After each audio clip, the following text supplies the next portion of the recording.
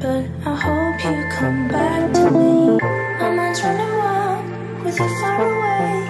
I still think of you 100 times a day.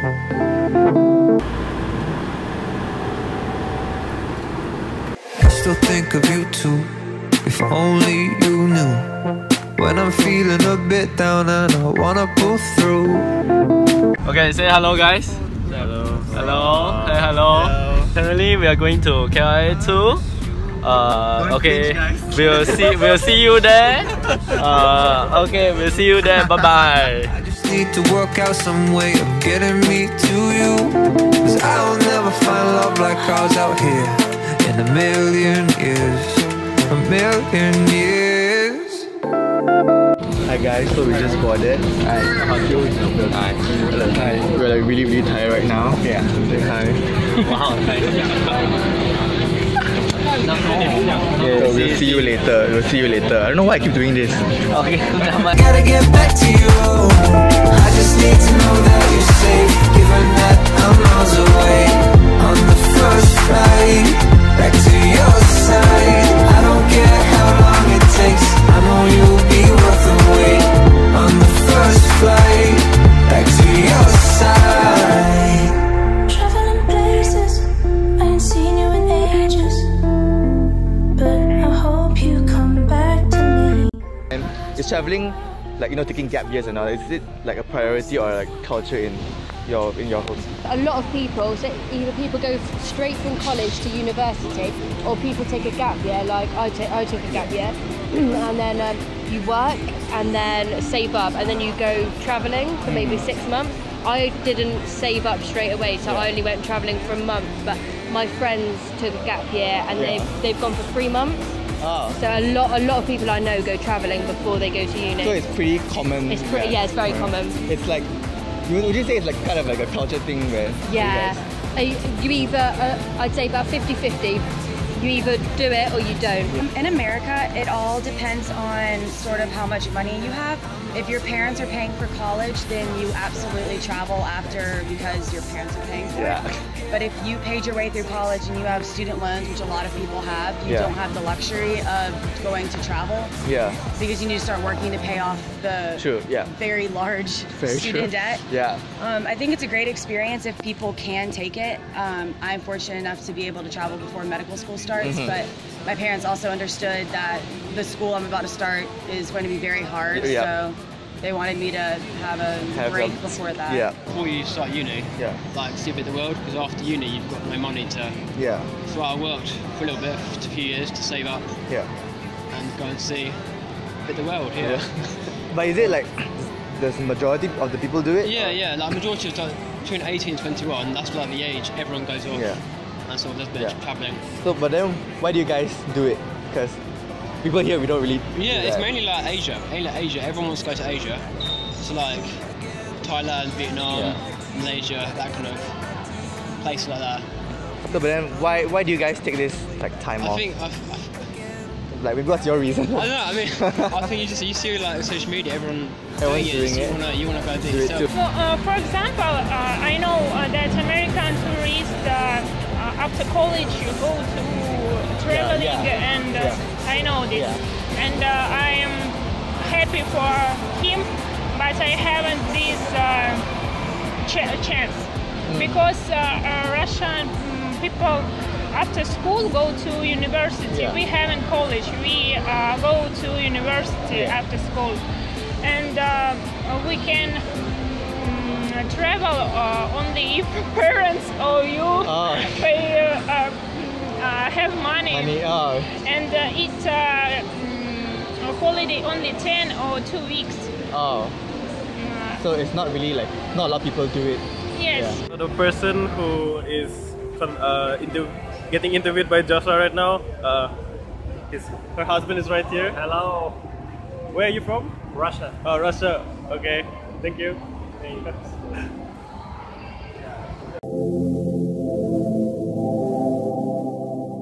Alright guys, we're back, and now we just arrived at our hotel, man. So now we are checking into the hotel, and after that we're gonna have our breakfast at these. and starving as hell. So let's fast forward to then.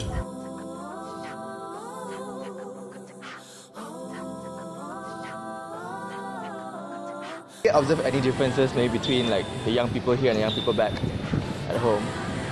Phuket is not good because so many Russian tourists here. Yeah. And I don't like this. It feels like home, eh? Yes.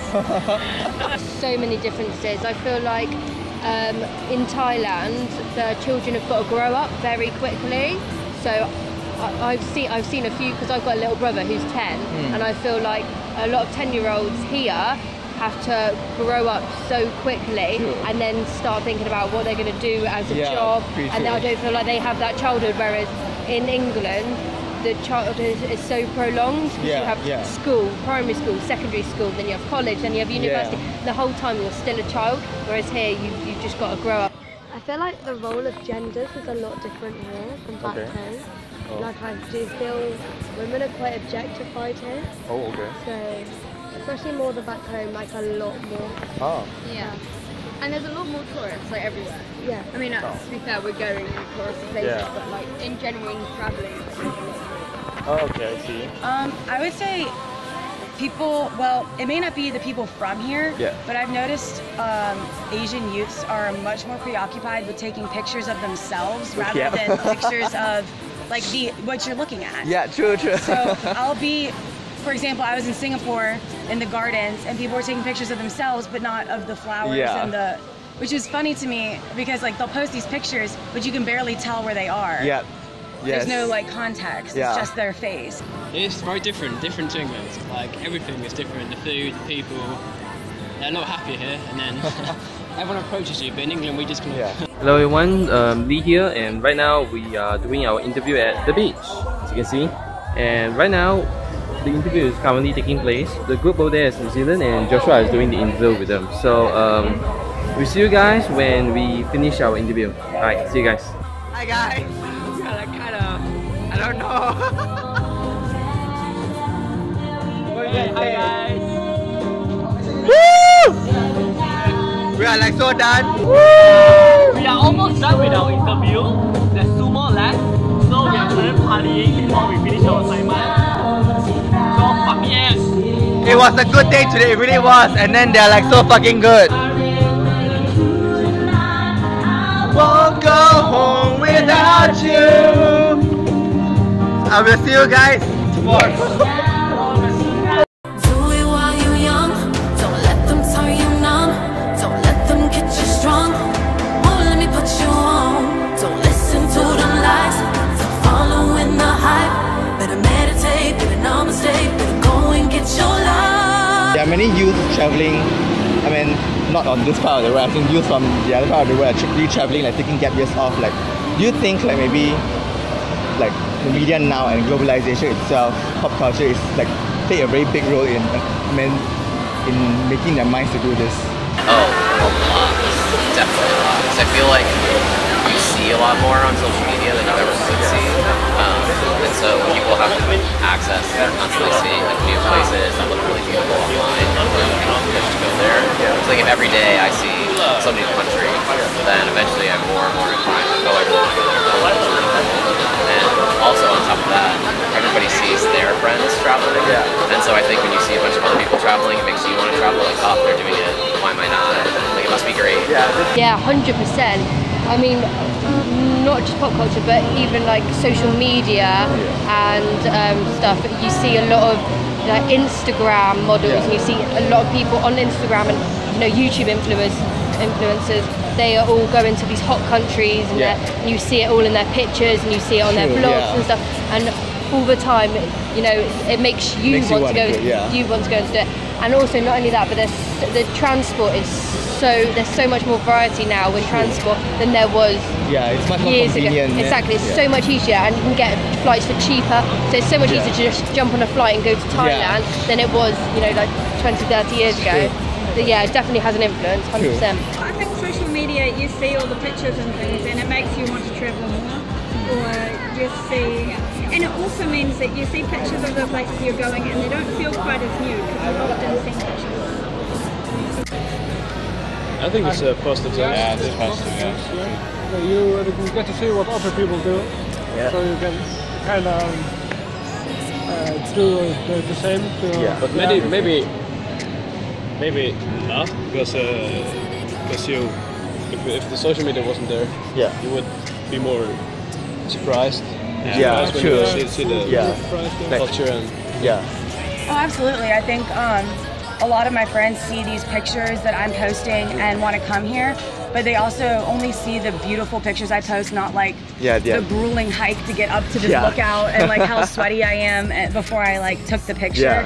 So I don't think it really is glamorized, because getting over here takes 30-something hours, and then traveling between here is not easy, and it's hot and there's lots of bugs. So like they see these gorgeous pictures, but they don't see the bug bites, the blisters, the they don't see all the Show me where your love lies. How do you prepare yourself before the trip, like maybe mentally or financially? Saving up for the last 6 months. I would say definitely do your research before coming here. That's one place. Even just researching things like the way the taxi services work and the way you get around and things. It's really important to do your research before you come here. Whereas some places you can start. Mentally or financially? Learn from experience. Get it wrong the first few times. You got too it much before, We did a lot of research on I'm online. lots of online research. TripAdvisor. Yeah, a lot of TripAdvisor. you're traveling alone, right? Well, I started out with my boyfriend for 2 weeks, and then I was with my sister for a few days, and now I'm doing the rest of it alone. I would say mentally, I just had to get sort of in the mindset of doing part of it alone, knowing that I'm a young woman is a little dangerous, but I mean, as long as you're not really drunk or not paying attention, you should be fine. I prepared mostly by researching what to bring. Because I knew, I mean, with the language barrier, some medication might be hard to find. I did get in a motorcycle accident in Chiang Mai, so that was hard dealing with all the medical stuff. But it's okay.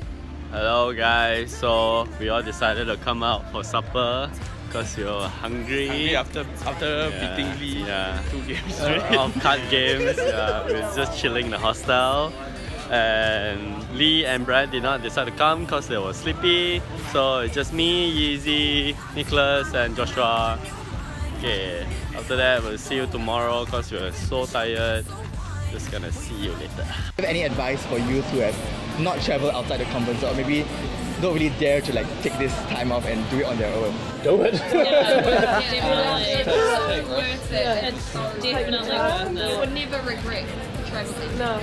And so you've got get out and give it a go, because you never know, you love it once you give it a go. There's lots of cool things to see around the world, and we're going to keep traveling. We never thought we would love it until we gave it a go, and it's so much fun. Well, I think everyone should definitely do it. Everyone should definitely go travelling at some point. But if you're not comfortable, definitely wait until you are comfortable and don't just jump into it, because it is obviously a quite big deal. Depending on how long you go for. If you're going for a few months and you're not ready, then you don't want to suddenly go away, then you're missing home. But yeah, I'd definitely do it. I think it'd be amazing, 100%. You've got to do it. Kind of great experience to actually experience the world itself. Exactly, you have to do it. I think you kind of hope that people like from Malaysia itself, they will change their mindset actually to think this way, because all they do is like, from school to college to work and then work for the rest of their life. Yeah, they don't really think about what's outside Malaysia, maybe like definitely. that. Well, my parents never went travelling. They've been on holiday to loads of different places, but I know my dad definitely has never been travelling before, and one of his biggest regrets is not going travelling. And the problem is, once you've got a family and you just won't ever do it. Yeah, so true. You have to do it while you're young. Yeah, but true. Definitely. Okay, that's what we're doing now. Yeah, I mean, you got to see it, because it's all, you see like your town differently, and it's all different. There's difference where back home. So you just tell us to do it. If you're scared to travel, I'd say definitely go with friends. It makes it a bit easier. And go on a trip that one of your friends has already gone on, because they can give you advice. But nothing worth doing is ever going to be like without a little bit of fear. You're always going to be scared to do something new. It's always going to be, I mean, I was scared. Like, everyone gets a little nervous before they do something that's going to make them uncomfortable, but those are the things that make you grow as a person. Yes, that's very true. So hi guys, it's a free day for us today. We've done our assignment, so it's a super chill day today. We are playing Pakatan. Lee's losing. Yeah, so this is like the game. Sitting by the beach, it's raining right now, so super chill day.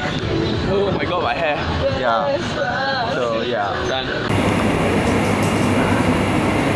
So you guys not asking me question? No. Shit. Okay, so, hi Mr. Ken.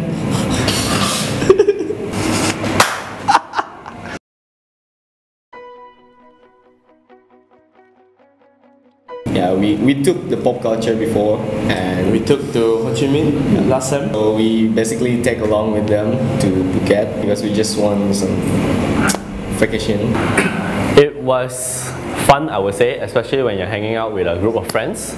It's a very fun trip, considering that you're traveling with your friends instead of family. It was my first time going to another country with a group of friends. It was fun. So personally, I feel like this is a great experience, being able to travel with my buddies. We have the whole floor to ourselves. Oh my god, this is so sweet. What this trip and this assignment kind of taught me was that we obviously know we will learn the differences between our culture, the Malaysian culture, and the culture from other countries. Like we interviewed someone from Russia, from England, the Faroe Islands, but that's not all. Like even I observed like the culture in Thailand itself, in Phuket itself. It's so different from Malaysia. A lot of people say like Malaysia and Thailand is pretty much the same because we are like the same part of Asia. But I would say like the way we grow up and the way the people, maybe like the teenagers, the youth in Thailand grow up is like really, really different. The people here in Malaysia, us, we have kind of a longer time to grow up. We have school, we have high school, we have uni, we have like all sorts of things, and then all sorts of entertainment, I would say, to kind of keep us young more longer, I would say. But then I think the youngsters, the youth in Thailand don't have that. The access to different to things is like, I think Malaysians get more access to more like higher technology, to a bit more like contemporary pop culture stuff, but then the children in Phuket don't really get that. So that's kind of what I observed when I was there. But there are some challenges that we face. The language barrier, dealing with the local people over there. But with the people we interviewed, it was quite easy as they mostly spoke English. I'm always afraid that our stuff will be stolen and something like that, because from what I heard that this group, one of the members got her phone stolen in Vietnam, is it? Yeah. Yeah, so that's why I always keep track of my friends' belongings, safety, and then we always put our bags in front, make sure there's like no backpacks behind. If not, they'll just easily take our stuff away. Yeah, that is every day when we go out, I will have that fear because you never know what might happen and stuff like that. So the second problem we faced was being able to find people to conduct the interview with, as not because they didn't want to conduct the interview with us, it's rather that they didn't have the time to.